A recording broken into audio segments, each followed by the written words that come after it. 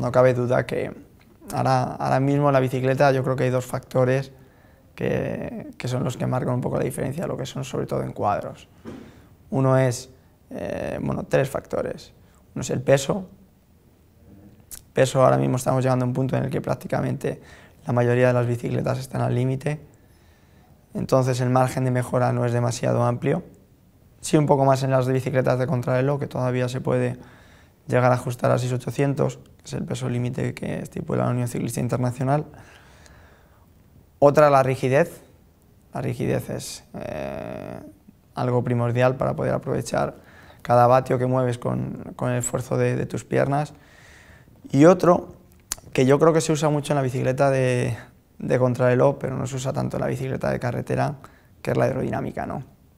Mientras menos resistencia pongas al viento, no cabe duda que más rápido vas a ir con la misma potencia, ¿no? Entonces, tiene que ser la que junte un poco todos esos factores, ¿no? Y ahora de momento, con la nueva Specialized, la verdad que estoy bastante contento.